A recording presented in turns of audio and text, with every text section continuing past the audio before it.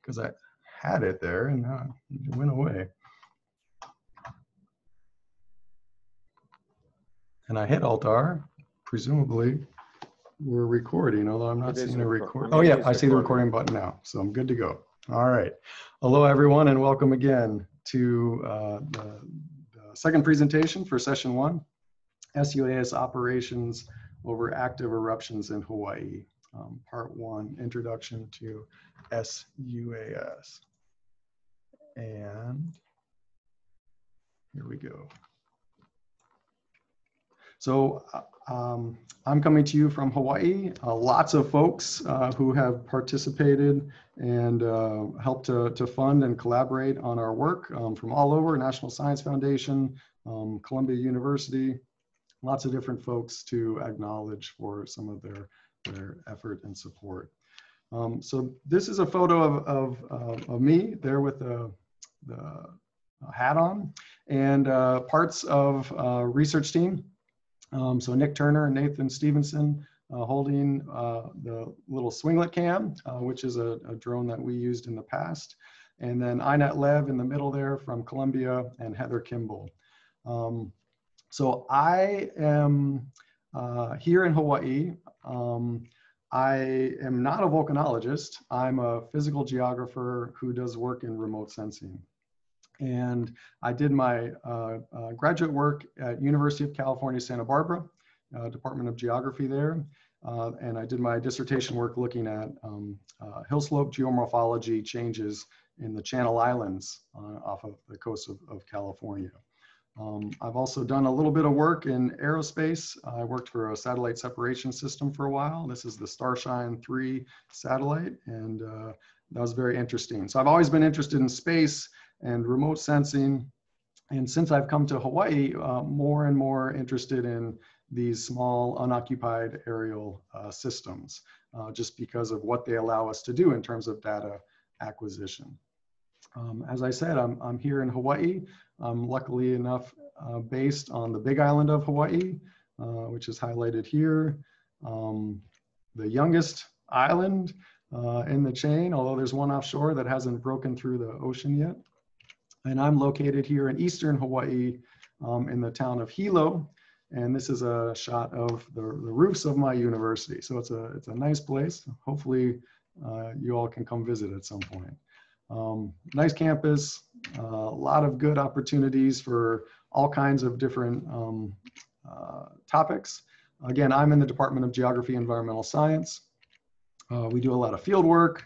We're also affiliated with a master's program, Tropical Conservation Biology and Environmental Science. There's not a PhD program here at UH Hilo except in Hawaiian languages. It's the only one in the world. I'm also the director of the Spatial Data Analysis and Visualization Lab. This is a lab, and our mission is to apply geospatial tools to environmental problems of local significance and to disseminate geospatial tools and knowledge to the larger island community. And for us, that's generally Hawaii and then the greater Pacific Islands, so the Marshall Islands and Chuuk and places like this. But happy to have a more international audience as well. So we work on all kinds of different things. So certainly volcanic eruptions when they occur, and that's what I'll be focused on today. But we also look at, shoreline change because of erosion and sea level rise. Again, some work doing agroforestry out in the Marshall Islands, forest pathogens. These are invasive deer that we have here in Hawaii. So we work on a lot of different things. I'm a geographer. I like to map things. But again, today, what we're focusing on is this kind of thing, right? So the idea of active volcanic eruptions and what we can learn from this tool, this technology, sUAS, and how they can help us not only respond in the emergency response, but also scientifically the data that we can gain from these and help further our understanding. So I've mentioned a little bit about where I'm located, but I want to see where you guys are located. We did this in the chat a little bit, but I think it might be interesting to try to visualize this. So I haven't enable these tools yet. I will in just a second. So I'm going to give you like 2 slides that should explain how to do the annotation. Some of you are maybe very familiar with this already. But I'd like basically to see you guys put little stamps on this map, and we can see where everybody is. And the tools aren't enabled yet. So I'm going to show you 2 slides explaining what you'll see, and then I'll enable it so you'll actually see that. So if you go up to the top, once I enable this, and go over to View Options, eventually you'll see this annotation option. It shouldn't be there yet, but it'll be there in just a second. And then once you get on that annotation option, if you go to Stamp, and then if you choose either the check mark or the X, and then use that to put your location on the globe, I think that'd be quite interesting. So that's what I'd like to have happen here. So I'm going to allow you guys to annotate. So now you should be able to, again, scroll up to the top under View Options, and then choose Annotate, and then go to Stamp, and then, there you go. All right, and choose either the check or the X. If you want to do the heart, that's fine. But I thought if there are too many hearts or solid things, we'd have a hard time finding stuff. So then I'm going to annotate myself if I can. All right, we got some wild arrows coming too. So excellent. So this is an interesting way to see the distribution. So lots of folks in South America, Europe, India, but all over really. So great.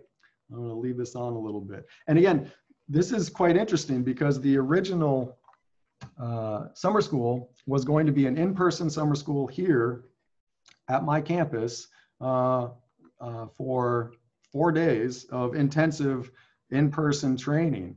And we were probably only going to get, 10 or 20 people maybe. And so the idea that we can reach so many additional folks from all across the world is really exciting. So there's one of the benefits of this, terrible time that we're under right now. So great, that looks great. Thank you for participating in that. If you hadn't had a chance to annotate, we may have some other annotations down the line. And don't worry if it didn't quite work for you. It's not that big a deal. We've got some folks down in Antarctica, looks like. All right, so I'm going to disable your ability to annotate. I'm sorry if you didn't get a chance. And let's see here. I'm going to clear all the annotations. Okay, great. So let me just double check. No, we're looking good.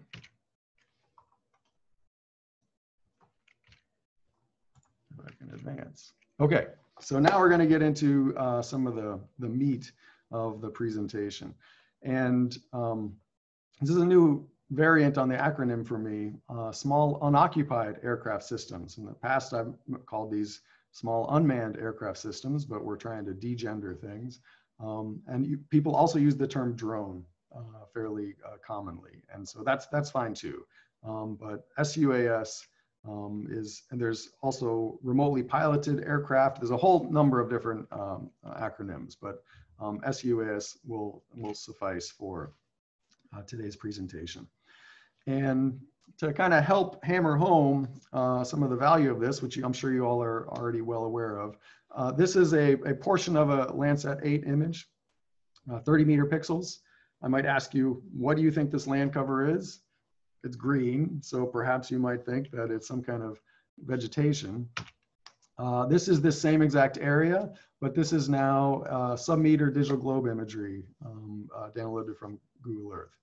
And just curious if you want to type in the chat what folks think this might be.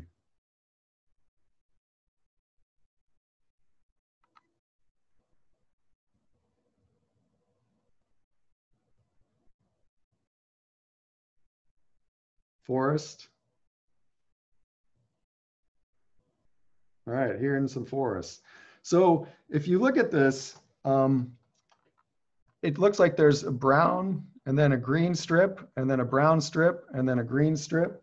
And typically and again, it's really hard to see. It's just a zoom in and it's blocky and it's hard to kind of see. But this is actually an agricultural setting. And again, but it's hard to see. I'm seeing solidified lava flow. It's really hard to see this kind of a thing. What about now? So this is the same, it's a subset of this area, but does anybody know what kind of plant that is? Yes, yes, I'm seeing it. Banana, right? So banana plants. So this is from a banana plantation on East Hawaii Island. And this was acquired with a small unmanned aerial occupied system. And you can just get an incredible amount of detail, right? And so that's one of the benefits of these systems is the spatial resolution that you're able to get. That's one. This is a sort of a diagram or visualization I put together, sort of comparing the different scales in terms of spatial resolution, excuse me, for different types of satellites, field data, right? So if you do plot data, you can measure, tiny little areas. You can get out your ruler or such, and then we've got manned aviation or airborne remote sensing, and then distinction between fixed wing and rotary wing on unoccupied aerial systems. There are also now vertical takeoff and land hybrid systems. I'll talk about that briefly, but these are kind of the main systems. So in spatial resolution with the UAS, you can get down to centimeter scale. Now, if you don't care about centimeter scale, that's just overkill. But there are some questions where that's quite for, crack mapping and other things during eruptions, that can be important information. Cost. So manned aviation or these types of flights with flight crews and fuel costs and airplane upkeep, expensive. Commercial satellite imagery can be quite expensive, although there's big changes happening in that world right now. On the other hand, free, right? So there are freely available satellite images, and that's fantastic. Field work can be quite expensive. It kind of depends where you are in the world, but your coverage is also a part of this. The temporal resolution with these unoccupied aerial systems, you can fly every hour if you want to, where you can't really do that with manned aviation, and satellites have, day to week, and depending on where it is in the orbit. And then again, the temporal resolution for field work, it can span. So where the UAS systems, maybe one of their big weaknesses are, at least for these smaller ones, is terms of the spatial coverage, right? So satellite imagery cover the globe. Manned aviation platforms can fly long distances and cover quite large areas. Field work, very small little areas. And so these sUAS are a bridge, I see. They provide information to complement and supplement other types of remotely sensed imagery. And they do that very well, and their capabilities, both technologically and legislatively, as these different countries sort of come on with different rules, are expanding. And particular beyond visual line of sight flying will allow us to cover very large areas. And so this is sort of an exciting time that we're getting into right now.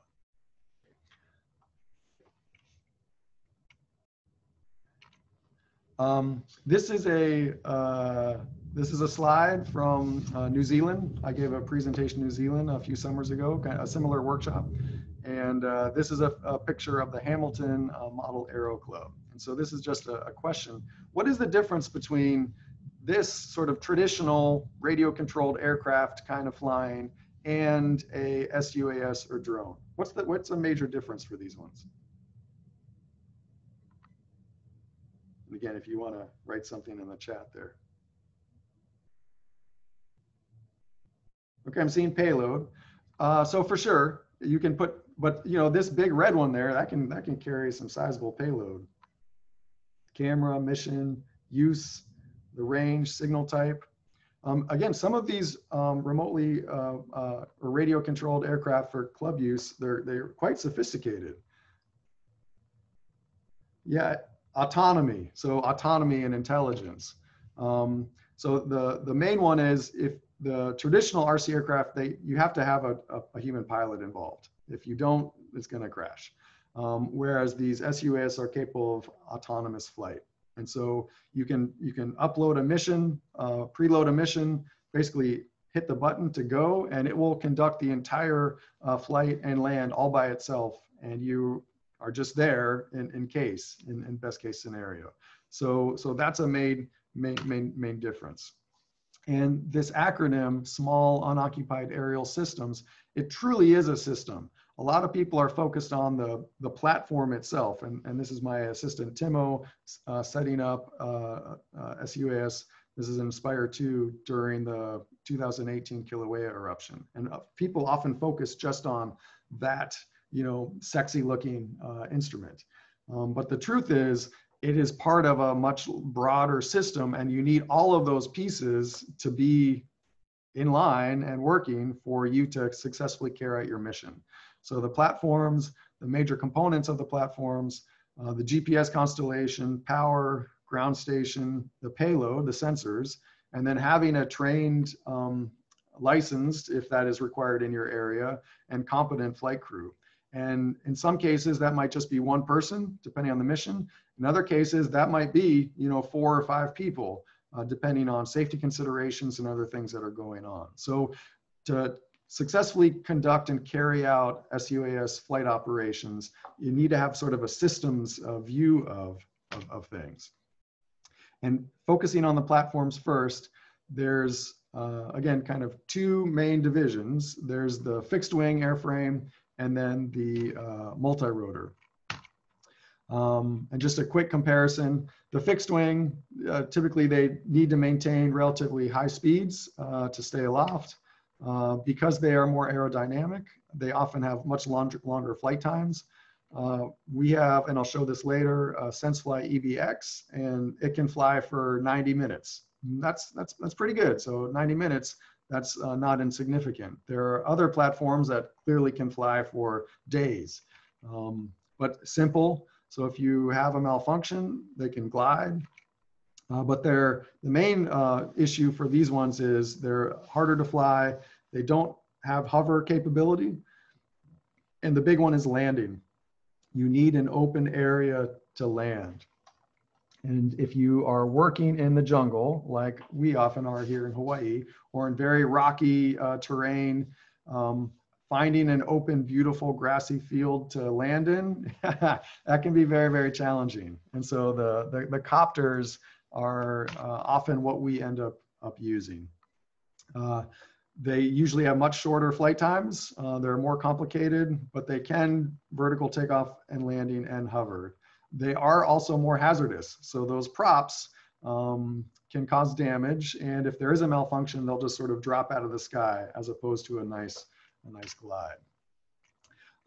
This is just some imagery of some of the platforms we've used over the years.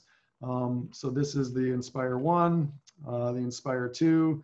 And so a reason for showing you some of this information, and we have other companies' equipment. And when I show, I'm making this point here, when I show equipment here, it's not an endorsement. I'm not saying buy this. I'm not associated with any of these companies. I'm just sharing information. These are some of the groups that we use. And I'll talk about hybrids in just a little bit. The costs can range from, and these little small guys, about $1,000 or less, up to, if you add all of the cameras and everything else in, many tens of thousands of dollars. So that can be a barrier. But some of these smaller ones, the cost is not that. And the Inspire 1, I think, is now, you can't get anymore. The Inspire 2, I think, is something around 3,000 US. Stepping on up into the Matrice 200. And again, there's the cost of the platform itself, but then there's also all of the peripherals. So to operate this, you need an iPad, you need SD cards, you need a laptop to be the ground station, you need the different types of cameras, you need a carrying case, and you need batteries. I'll talk about that in just a little bit. Just recently now coming out is the DJI Matrice 300 RTK. And this thing can fly almost an hour without payload. So the flight times are expanding. They're getting longer, and the abilities and the sensors are getting better and improving. I don't exactly know the cost of this one, but the purpose of sharing this with you is, again, this idea that this is a very fast-moving, on the commercial side, industry. And every year there are new platforms and new battery types and new things coming out. Stepping on even larger, this is the Matrice 600. So we use this for some different things here in Hawaii. But logistically, this is becoming an issue because it's a very relatively large piece of equipment. You start to need a larger vehicle, and transporting it. You don't want to hike this thing back into the jungle. So as you get bigger, the capability increases, but the logistical challenges also increase. And then on the other side, you know, these smaller ones that can fit in your hand. Very easy to just put in a backpack and, you know, hike 10 miles in, 15 kilometers into the jungle, pop it up, survey what you're interested in, and you're good to go. And you could never do that with this larger DJI Matrice 600. So just some things to consider.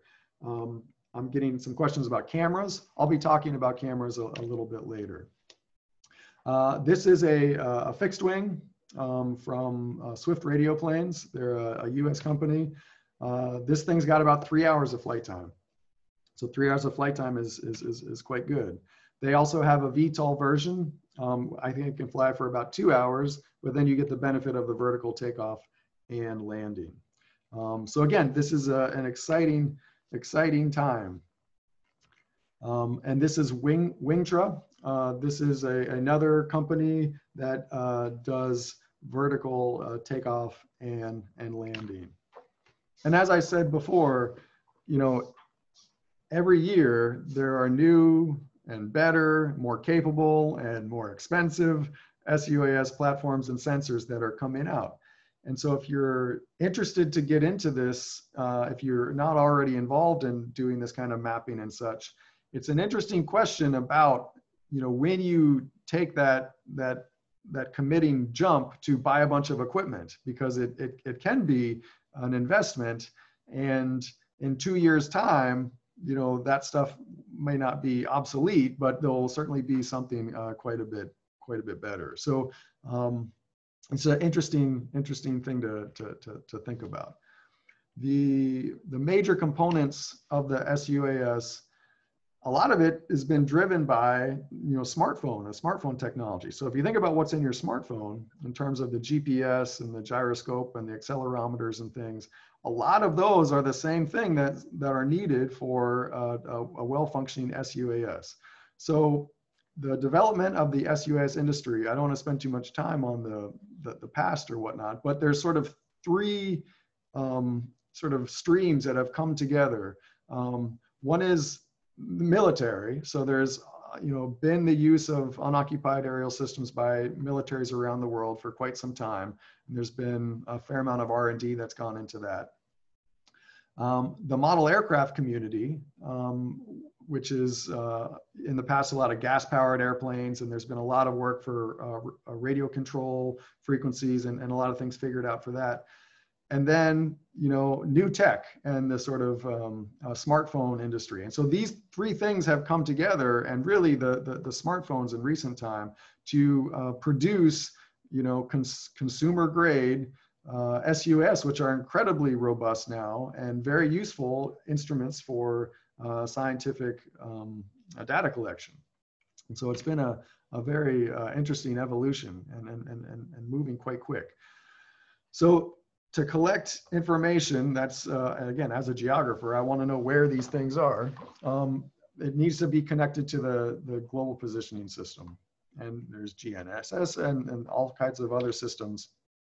And more, this is another fairly recent, you can basically have a real-time kinematic or a post-processing kinematic GPS system integrated into your your platform.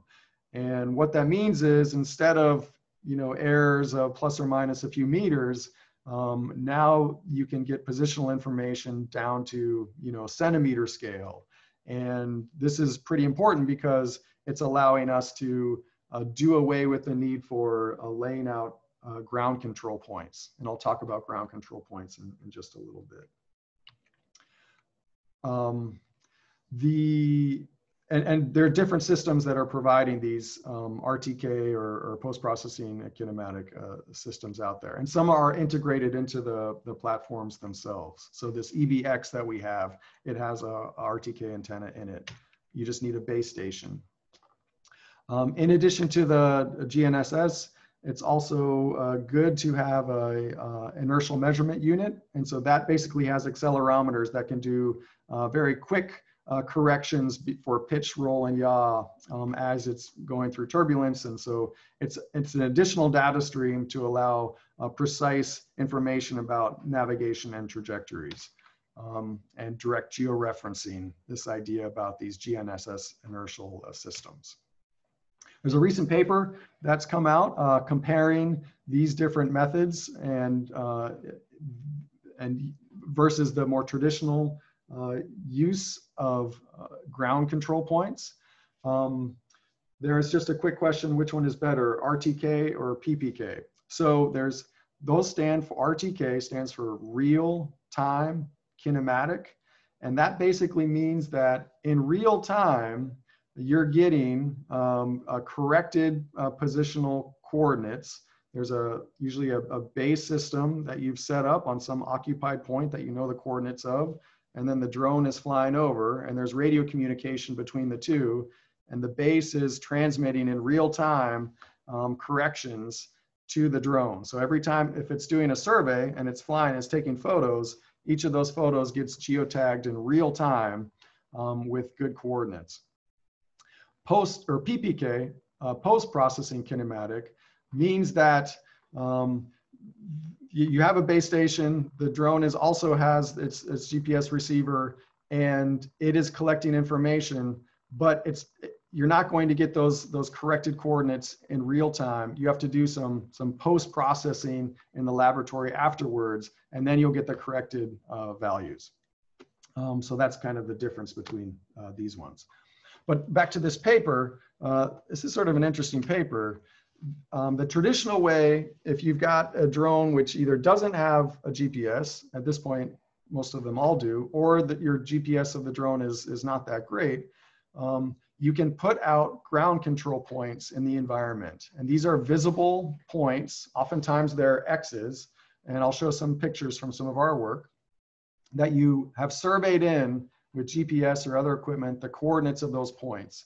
And those points are visible in the photos that you take. And so you can use that information to basically correct the photo project that you've collected when you generate an orthomosaic or digital surface model, which I'll talk about in a little bit. So in this paper example, they compared just using 4 ground control points or 9 ground control points, or using this new PPK system where the drone has a receiver for this more accurate GPS registration on it. And what they found was interesting. So this is the top is the horizontal root mean square errors for point positions in meters, and then the table 8 is the vertical. And the PPK values they got were quite good. And this is actually what we, on the ballpark of what we normally get when we do our ground control points, which we survey in with differential GPS. I don't understand why their GCP coordinates are so, I would say, not that great. 20 plus centimeters or 70 centimeters in the vertical, that's not good at all. But it's interesting to see that the PPK errors that they're getting are comparable to some of the ground control point errors that we get. And that the reason that's important is because laying out ground control is a lot of work. When we do flights, most of and we really need to lock it down in 3 dimensions, and we put ground control out, we spend a lot more time hiking out and laying down the ground control and dealing with all this and surveying it in, than the actual flight itself. The flight itself might just take, 15 or 20 minutes or something, but hiking out there and laying down the ground control points, that's where a lot of the time comes in. So if we can do away with having to deal with ground control points, well, that's a big game changer. And the technology's now progressed to the point where, unfortunately, for a price, for a cost, we're getting to the point where you may not need ground control points anymore, which is a pretty big deal. Okay, so you have a setup, you have a mission, you want to map something, and you're out there and you're ready to go. And you do a flight, and you've covered a tenth of the area that you want to fly, and then you run out of batteries, right? This is the nightmare. This is the terrible. So this is why in my lab is almost nothing but batteries, which is a hazard, but I've got dozens and dozens and dozens of batteries. And because if there's something happening, there's an eruption occurring and it's changing very quickly, and you want to fly it and then fly it again and then fly it again, you need batteries to support you to do that. Not only batteries for the sUAS system, but batteries for the laptop and power to recharge batteries. And so a lot of the field planning and logistics come back to making sure you have enough power to do what you need to do. And so that's just an important consideration. The platform might be $1,000, but with that, maybe it comes batteries for 2 flights. And maybe that's enough for what you want to do.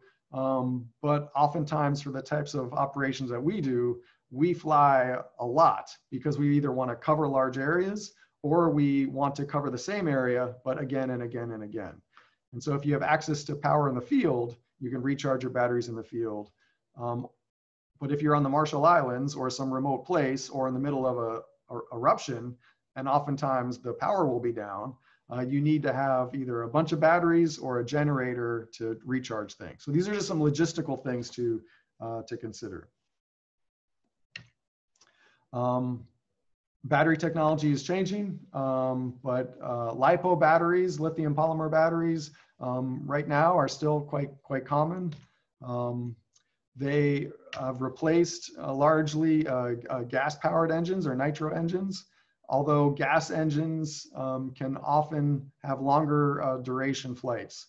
Now, if you are a volcanologist interested in using sUAS for doing gas sampling, you probably don't want a gas-powered engine because the exhaust coming out of the RC aircraft engine might interfere with the gas measurements that you're making. And so one more reason to potentially be with a electric battery, electric propulsion system. LiPo batteries can be dangerous. So if they get shorted or through overuse, or if there's a malfunction and the cells get breached, they can burn and have reactions. And so that's just an important consideration to make. There's also a life cycle associated with these batteries. And there's only so many discharges that they're rated for. And they're also, it's not optimal to discharge them all the way. You want to, there's sort of a minimum level at which you want to discharge them. Now, if it's an emergency and you'll crash unless you drain the battery a little bit to get back home, you're going to drain that battery. But know that you're likely doing damage to that battery and its performance is going to suffer in the future. So Nick Turner, my past associate, made this slide. Know your battery, know your aircraft.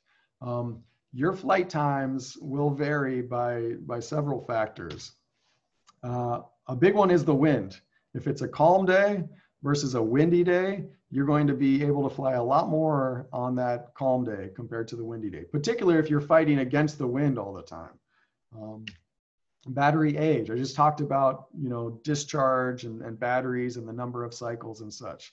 So if you've got old batteries, you're going to have reduced performance compared to brand new high performing batteries. I'm going to admit some more folks that are late to join the party. Elevation.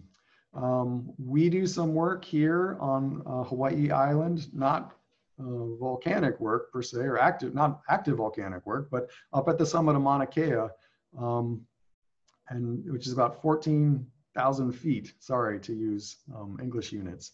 And our system performance up there is much worse than when we're working down at sea level.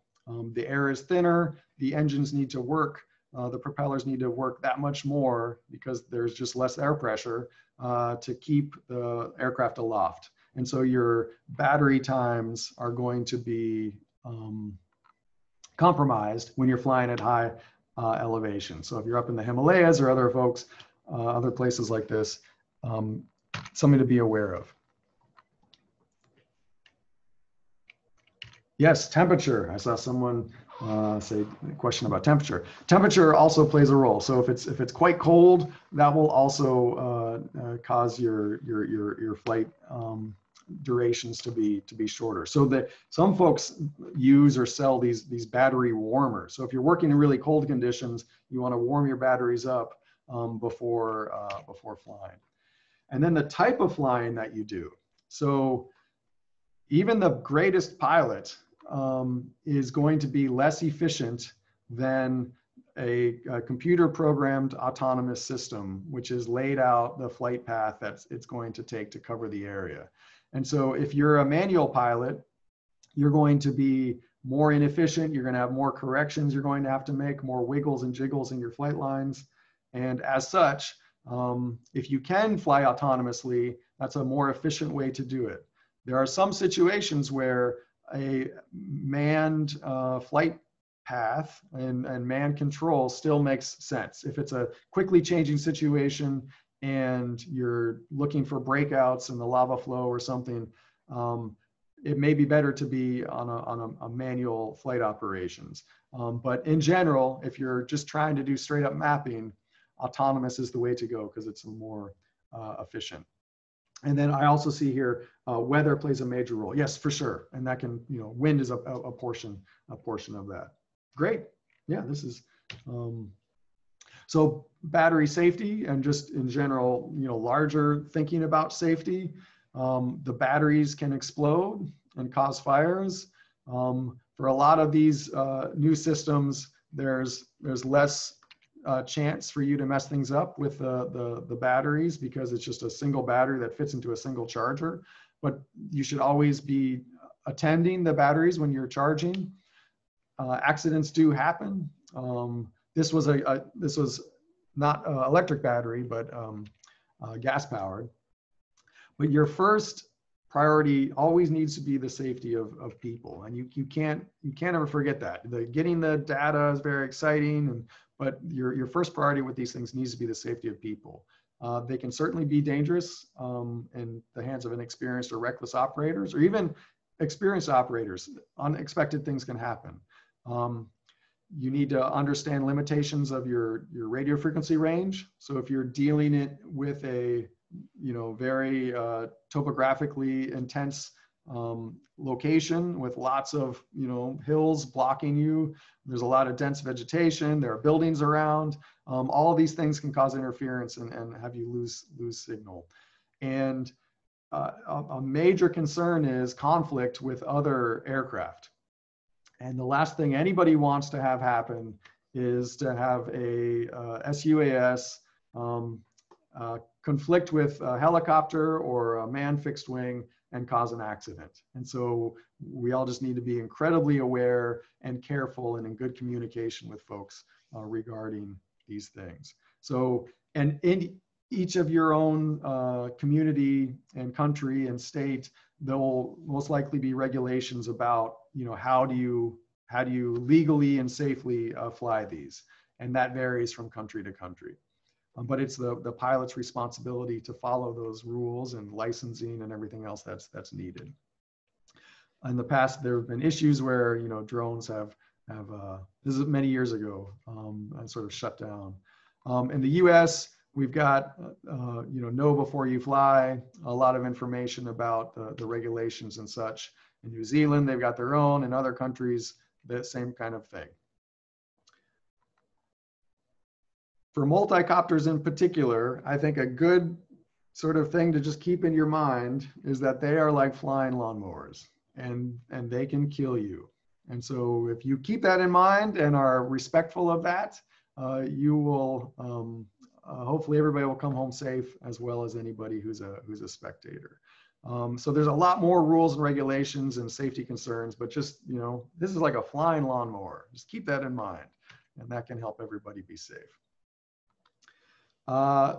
Again, part of the sUAS system is the ground control station. So this is either a laptop or an iPad, or they can be much more elaborate for bigger systems. But this is basically on the ground where the pilot in command is standing, or the other folks are part of the flight team. That gives you information about the aircraft, its performance, where it is. If you have a real-time data link, you can see what the videos and cameras are seeing. And so this is an important consideration. And it can be as simple as just an iPad. It could be your smartphone. It might just be the controller itself. But again, just like you need to think about power for the drone in the air, you need to think about power for the ground control station, because it doesn't help you if you have plenty of batteries to fly, but your controller or your ground control station has run out of battery power, right? And so that's in this lower picture, it's hooked up to the car battery, right? You do what you need to do to keep operating. And there are some things to think about when you set up.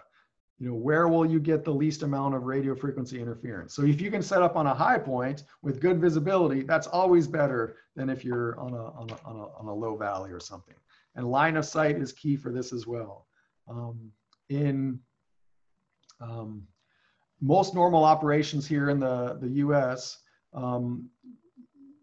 it is very difficult to get beyond visual line of sight permission to fly. There's certain exemptions to that. And so positioning your ground control station in a place where you've got good line of sight is important, because otherwise you're going to have to set up in a new location, or you can daisy chain with other observers distributed around. So there's ways around this, but basically the more area you can see, the easier your life will be. And again, how long are operations going to take? So I had a question about the vehicle's battery. Yep, we basically had an inverter or converter that took the DC into I think it was a 1200 watt inverter, and then we could plug our laptop directly into that inverter. But if you have a generator, you can do the same kind of a thing. Or if you carry, you know, heavy batteries out to the, but again, if you hike those things out, it's just, you want to think about the weight, because hiking through the jungle carrying a, you know, marine battery, which we've done plenty of times, it's a good workout. Ground control stations. So there's a whole flavor of different varieties. They're open source, and then there's often proprietary or platform specific. So eMotion is the system that gets used for the EB family of aircraft, and I have one here, I'll show that in a little bit. But Mission Planner, open source, a lot of functionality, a great system that we use for some things. Pix4D Capture, again, I'm not endorsing any of these, I'm just sort of sharing that there's a lot of these different things out there. And it's an important part of it's an important part to think about in terms of how are you going to use this piece of equipment, and what do you need to do to accomplish what you want to do. So if you just want to take pretty pictures, you don't need any kind of sophisticated mission planning mapping software. But if you want to do, you know, mapping and be able to set the amount of image overlap and other things, you're going to need a little bit more control. And again, depending on the system, a lot of them have ground control or software that comes with them, or there's third parties that have written software to work with your equipment. Okay, let's talk a little bit about sensors and payload.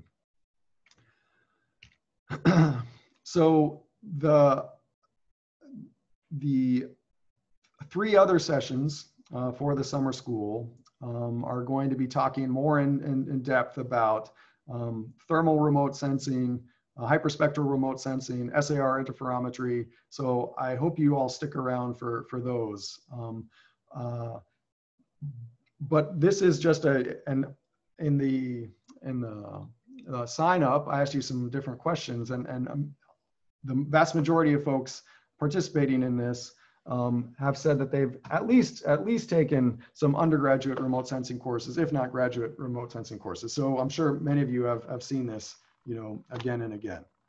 But just the idea that there are these atmospheric transmission windows where you can get a lot of signal coming through.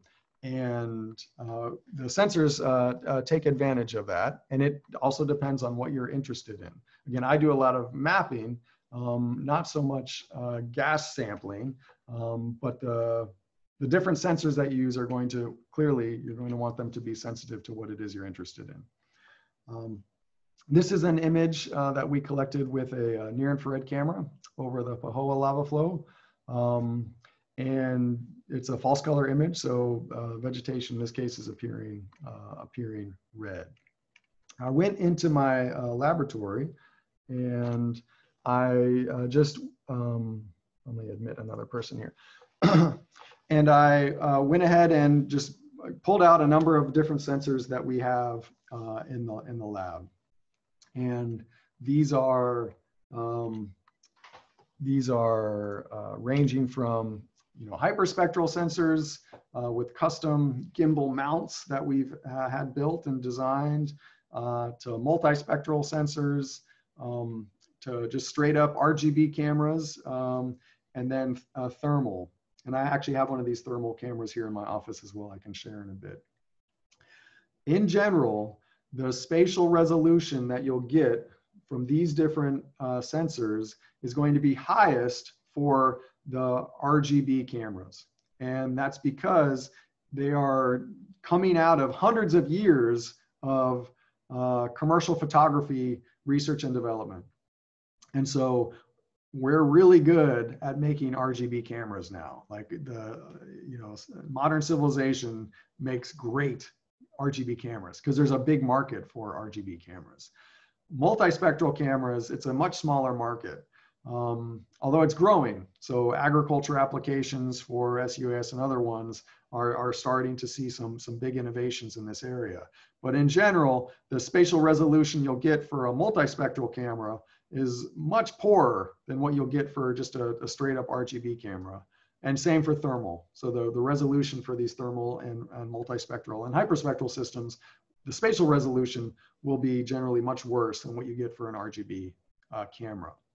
But you get that additional information from other portions of the electromagnetic spectrum, which can tell you things about mineralogy, or if you're thinking about vegetation health, and other things that may be quite valuable.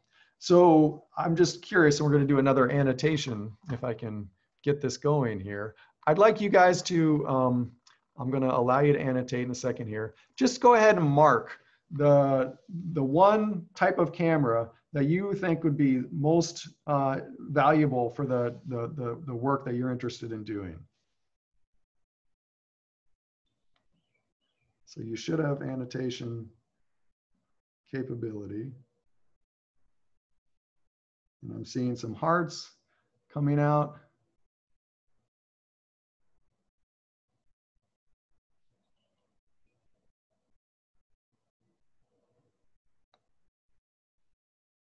Interesting.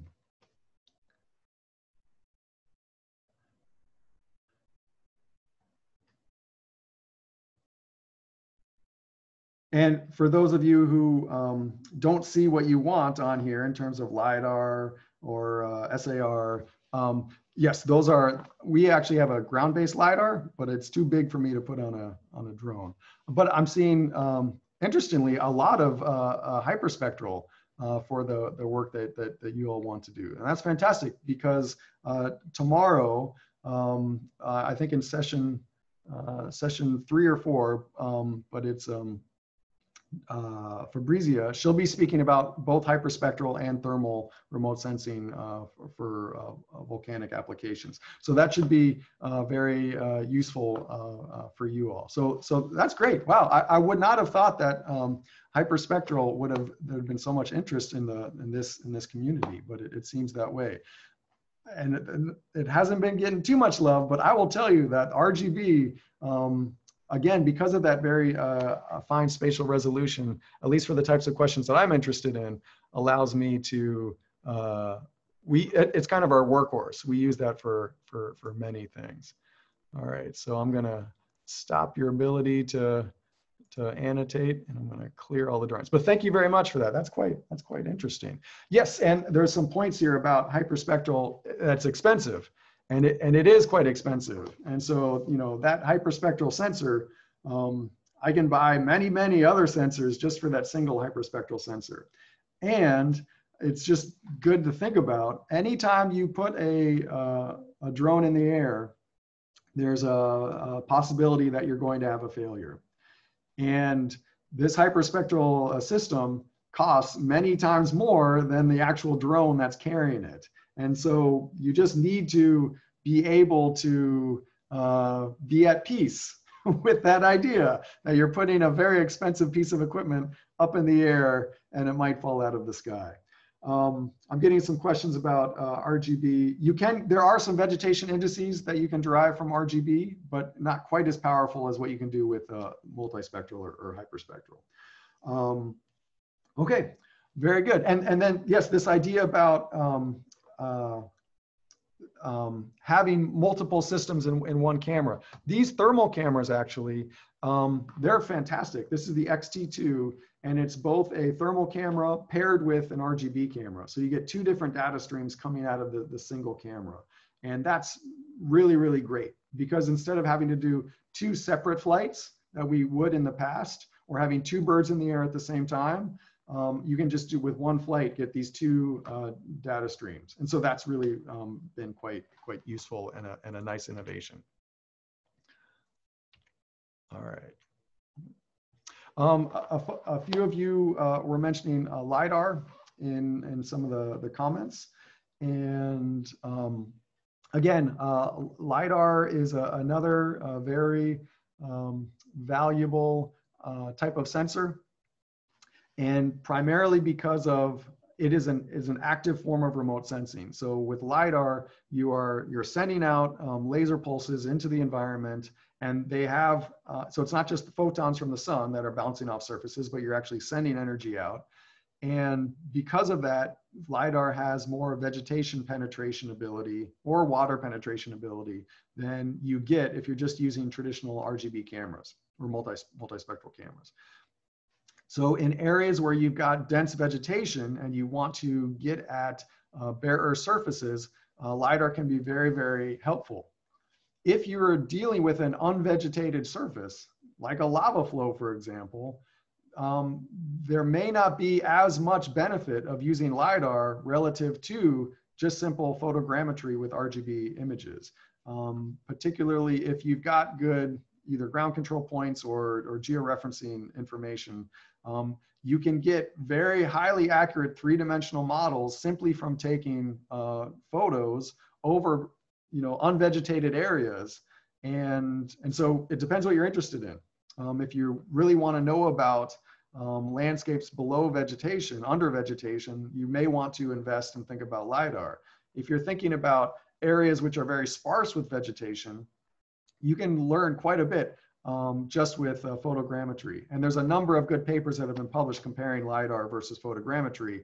And depending on the level of vegetation, the three-dimensional models are quite comparable.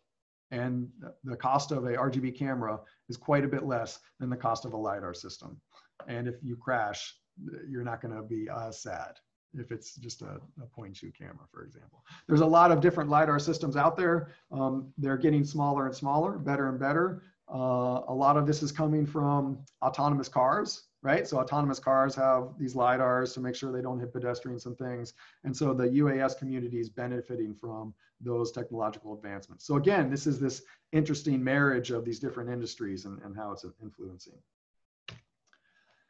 And there's other types of sensors and payloads that can be carried by a small unmanned aerial or small unoccupied aerial system. And so this is actually from the paper that I asked you all to read beforehand. And so this is figure 19 showing some instrument deployments via some relatively large UAS systems. But basically, it's a seismic observation module. Yeah, these are sort of seismic things that are going on. Or this is a robot that is dropping off. And so these larger UAS are more capable of carrying payloads, and it may be a gas analyzer, or it might be something that it's actually going to drop off and then retrieve later.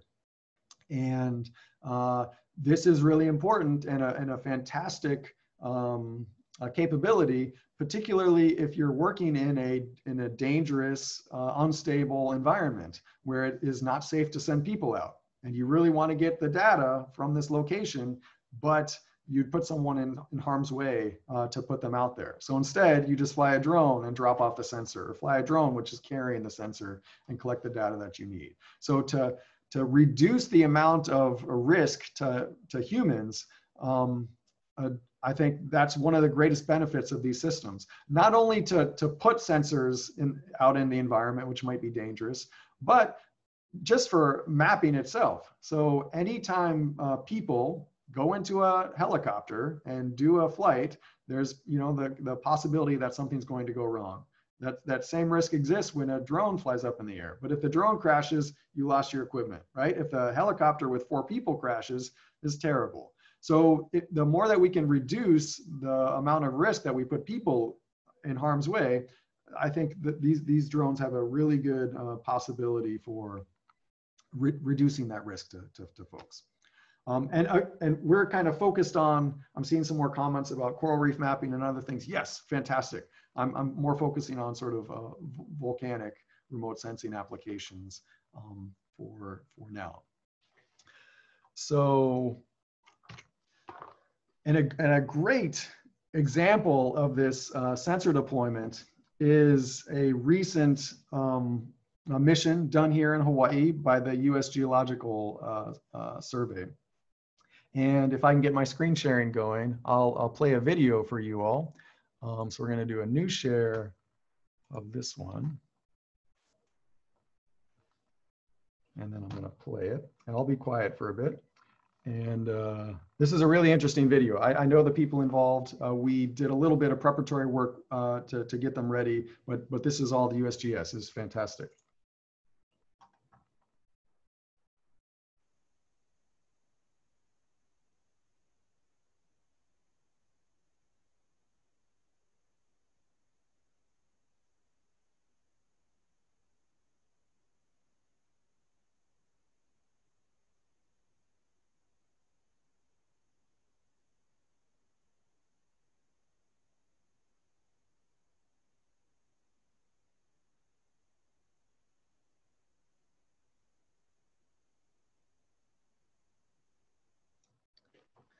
Yeah, no sound. So let me try to make sure that we get sound capability. If I don't and it's quiet, I can talk over it, but hopefully I don't need to talk and we can get this guy going. Meeting controls. Share computer sound. Let's try this now. All right, let's try this again. I'll sort of move it back.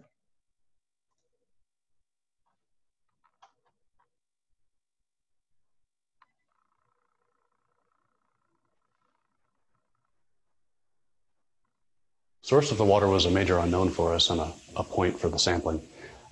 We saw the rise so steadily, we deduced that it was groundwater coming in, but there's also an influence of magmatic degassing and rainwater as well. So we needed to collect a sample of the water so we can get a full picture of how much gas is actually being released from the magma below. Sulfur dioxide, or SO2, is a gas at volcanoes that can indicate how active the volcano is or how active it might become soon. So the more sulfur dioxide that comes out, we might be looking at more volcanic activity in the near future. Unfortunately, water dissolves sulfur dioxide, So now we're not getting accurate measurements of how much gas is coming from the deep magma because it's dissolving into our water lake. Leading up to the sampling, there was a lot of preparatory work that we had to do in cooperation with Hawaii Volcanoes National Park and our pilot colleagues from mainland USGS offices. We had to make sure we had all of the sample bottles ready, the actual sampler, the UAS itself, and we had to make sure that everything could be accomplished safely. Our sampling team had decades of experience and was comprised of Hawaiian Volcano Observatory and other USGS scientists, Hawaii Volcanoes National Park, Department of Interior Office of Aviation Services pilots, and others. Well, we wanted to get an early jump on the day because generally first light is about the calmest weather conditions at the crater. So we got out there at about 6 o'clock in the morning. We all met at the Jagger parking lot, which is a familiar spot for all of us. And we caravaned down to the crater's rim where we set up operations for drone sampling. The sampling itself took place at about 9 a.m. So we had a little bit more wind to contend with than at the first light, but we were still able to, under favorable wind conditions, collect the sample. It was really exciting that morning. There was a lot of reconnaissance that had to be done first. Our pilots who would be flying the mission had never actually seen the crater with the lake in it. So they had to make sure that they were comfortable with our launch site and with the conditions in the crater. The initial flight was just with a camera, and that was so the pilots could get a sense of what things look like down there and how the winds affected the flying. It was the second flight of the day. After the pilots had established that things were safe and they were comfortable with flying, that's when we were going to get the water. So we attached the water sampler. The pilots made sure everything was okay with the drone end of things, and we, the HVO scientists, made sure the sampler was ready to go, and then it took off. It was a nerve-wracking moment getting ready for flight. We had put months of planning and logistics and writing permits into this, and it was finally time to go. So the drone pilot lifted off smoothly and rose up vertically in the air, and I stabilized the sampler so it wouldn't swing. And he took off, and it was all in his hands after that. So the sampling line and sampler itself consisted of 30 feet of polypropylene cord and a high-density polyethylene sampler attached to the bottom. It was necessary to attach the flagging so that the pilot, who is operating through a first-person viewer on a laptop screen, could tell range down to the water level. So the flagging was attached at 5-foot increments at 5, 10, and 15 feet up from the bottom. So he was able to, in this case, navigate in the vertical direction down into the water according to those sample flag tapes. So the sampling apparatus consisted of a sleeve of high-density polyethylene that, when it is lowered into the water, is squeezed shut and excludes all air. And then when it is pulled vertically, it traps water inside of it and at a given depth and is returned to the surface. The sample was collected at a depth of about 8 or 10 feet below the surface of the pond. We sampled from that depth because we wanted to exclude any potentially diluted water at the very surface. We wanted to try to characterize the entire lake with one point sample, which is a tricky thing to do. So the reason the flagging tape looks like it was melted or otherwise compromised is because it just got wet and it clung to the vertical cord. It was great to see the drone actually get the water and then come back up out of the lake and hover there with the water sample. But it was still nerve-wracking because it still had to get back to us. So we just had to wait and hope that it made it all the way, that it wasn't too heavy or anything like that. It was really gratifying when we actually had the water returned and in our hands on the ground. In some ways, the most tricky part of the sampling was handling the sample once it came back to us at the crater rim. The drone hovered and was able to locate the sampler right above our collection point on the blue tarp, and we stabilized it. The drone pilot released the sampling cord, and then we processed the sample down into sterile containers right on site. Splitting the sample on site turned out to be a little trickier than we anticipated because the apparatus involves a puncture with a straw, much like a juice pouch. And that was a little bit tricky to handle. We spilled a little bit of water. Things got a little messy, which was perfectly fine because we were prepared in advance with safety goggles, thick rubber gloves, and safety smocks to make sure that if anything did spill, that we wouldn't be injured or burned or otherwise affected by the potentially very acidic water. We collected about 750 milliliters of lake water, which is about a bottle of wine's worth. Once we containerized the water, we had several other flights that day in order to characterize volcanic gas emissions in the crater, as well as collect more imagery. And after we wrapped in the field, we brought it all back to the laboratory where we further split and filtered some of the aliquots for shipment and analyses at the California volcano.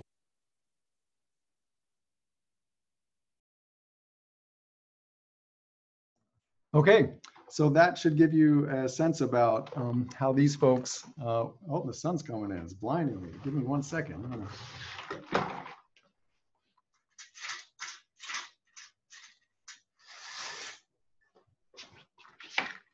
Sorry, we started this before sunrise and sunrise has just popped up.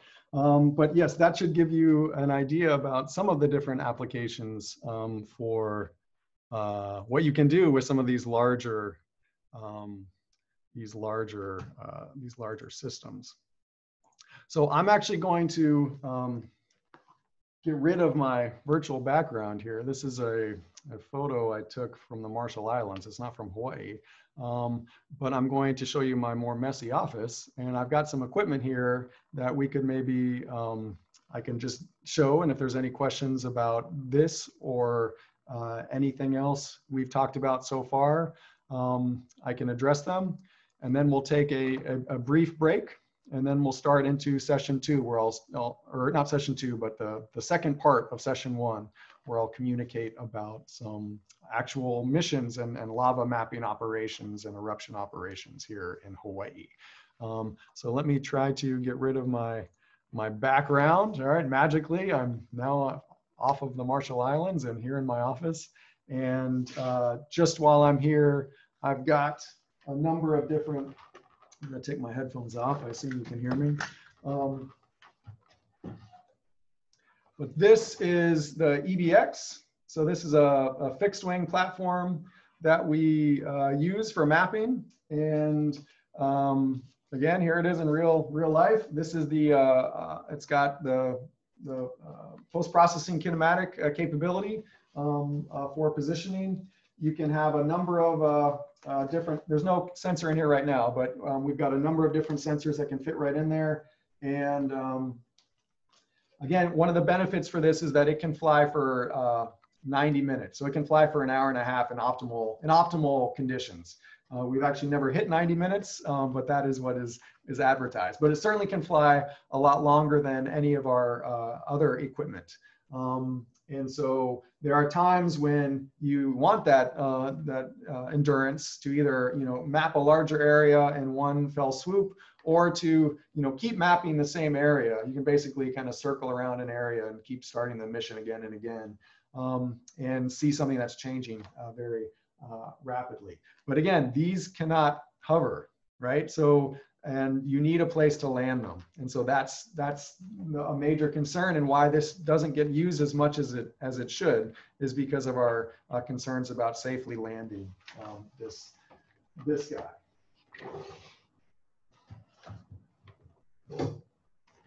This is one of the thermal cameras that we have.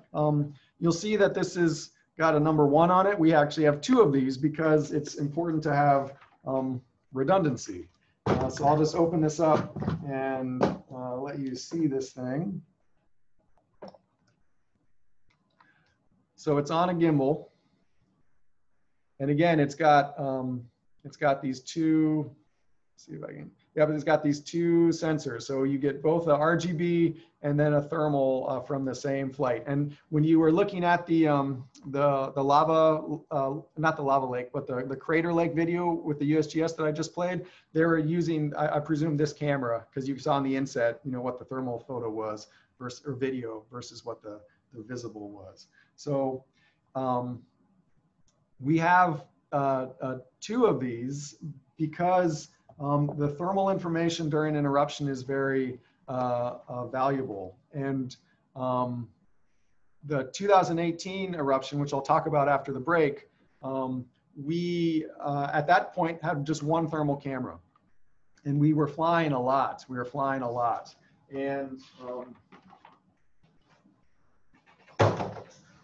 the thermal and the thermal camera only fit the Inspire 1, and we had a failure, during one of our missions.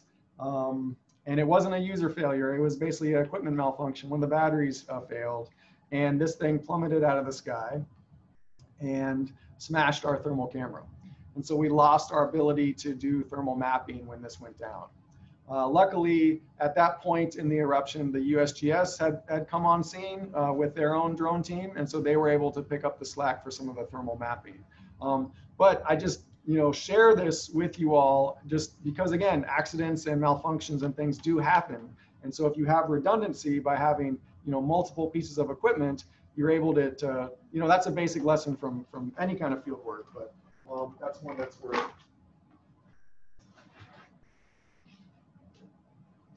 This is the Ivan. This is from a company called Aerotestra. And we use this for RGB mapping. We also have a way to mount our hyperspectral camera into another one of these. This thing is a little bit overpowered. It's kind of like an Italian sports car. It kind of brakes, but it's very exciting. Let's see if I have any questions here so far. Oh, the thermal camera, that it's called the XT2, and that's sold by a DJI. So it's the XT2, and it can fit on the Matrice 200. I think it can fit on this new Matrice 300. It can fit on the Matrice 600 with a correct mounting plate. It can't fit on any of our older Matrice, like the Inspire 2. This camera will not fit on the Inspire 2. For one thing, it's pretty heavy, and so you need additional sort of lift capability for that. And then this is another, if I can open it up properly. This is the opening.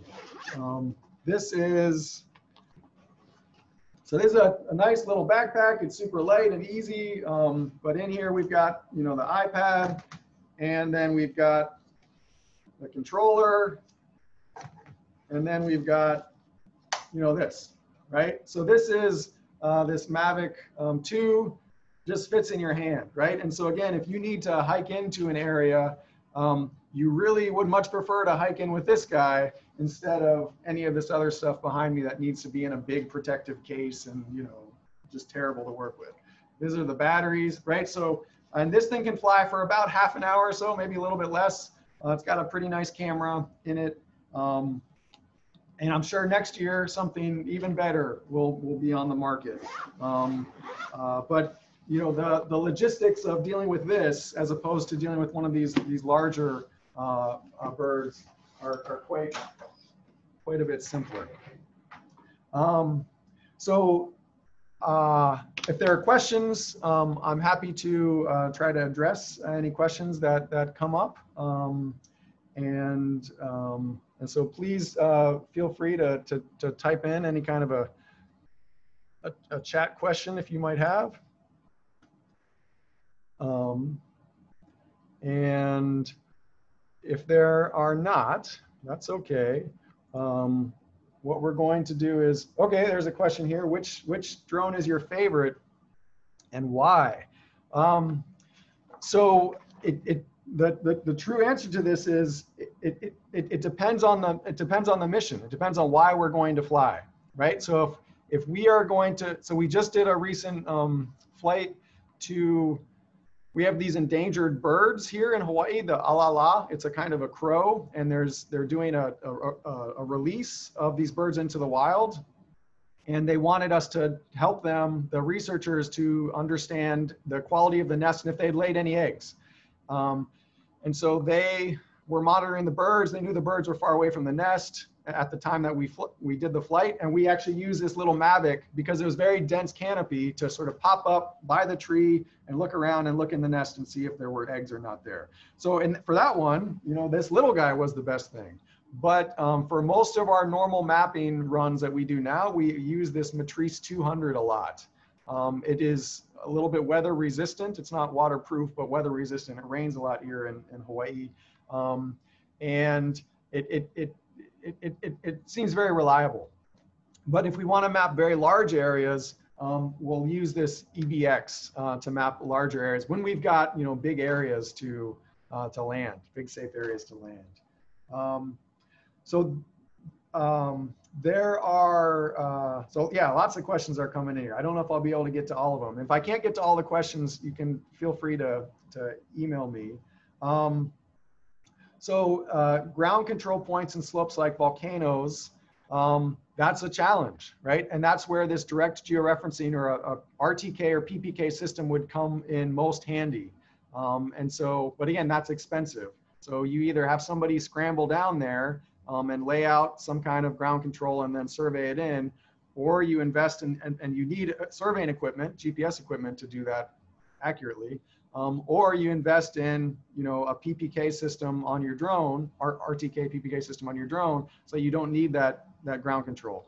But a bigger question is, what is the geographic error that you can live with? And so if you can live with plus or minus a meter, because the phenomenon you're interested in are much larger than that, then who cares? You don't need all this fancy stuff. But if you're interested in sort of centimeter scale differences, then you need to invest in this, more expensive and more thorough RTK, PPK systems or extensive ground control points. The communication range, so it depends, and oftentimes you're limited more by the regulatory framework in terms of how far the laws will allow you to fly. At least that's how it is here in the US, in Hawaii, unless you're in a special situation, which I'll talk about in the next part. But for example, the Inspire 2, the range that we could comfortably get with that one, 2 to 3 kilometers. At that point, it's maybe getting too small to see with the unaided eye. For these newer ones, the range claims are much longer than that. But again, the regulations in terms of being able to see it often come into play more than the technical limitations of the platforms themselves. There's a question here about post-processing. So for generating orthomosaics and digital surface models and things, we, in my lab, happen to use Pix4D mapper. Agisoft is another one that lots of folks use. I know the USGS uses that. Many other folks do. There's some open source ones as well, but we primarily use Pix4D mapper, and then we also use something called LASTOOLS, LASTOOLS, to do more in-depth processing of our point clouds. And then we bring it into ENVI for remote sensing software, or ARC, or GIS, or QGIS for doing some GIS work. And then for our hyperspectral camera, there's some proprietary software that comes with that for doing some of the processing. Great. Let's see. So yep, people do put thermal cameras on these small little Mavics. They certainly do. There are lots of different communities for sharing information. I'm trying to think of the one mapping, the mapping group that we, or the software that we, Mission Planner. So Mission Planner is an open source. That's a great place if you're interested in open source kinds of things. Let's see, a couple more questions, and then we're going to take a quick break.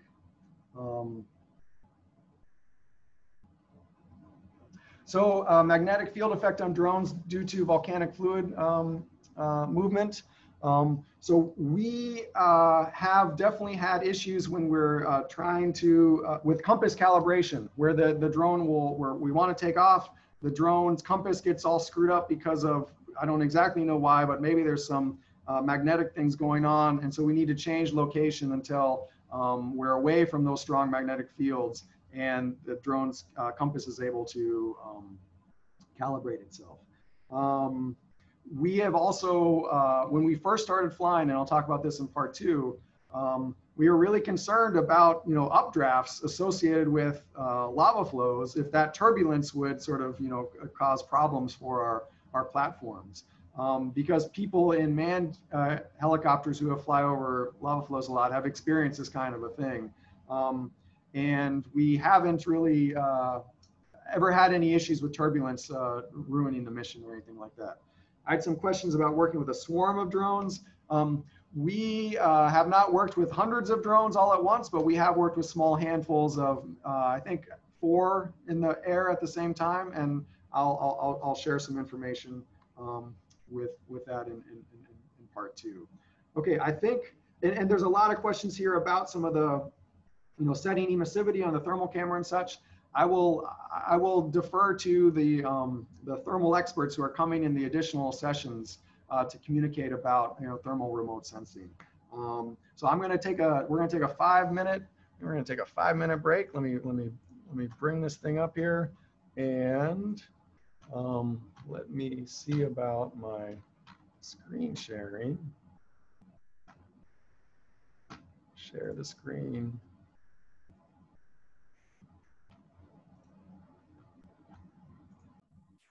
Great. So let's see. It is here in Hawaii, it's 6:48 a.m. I'm not sure where it is for you all, but let's say, let's give everybody 12 minutes. So let's start back at the top of the hour. So whatever that means for you, but we're gonna start back on the top of the hour, okay? So I'll see you all in approximately 12 minutes at the top of the hour. Fantastic.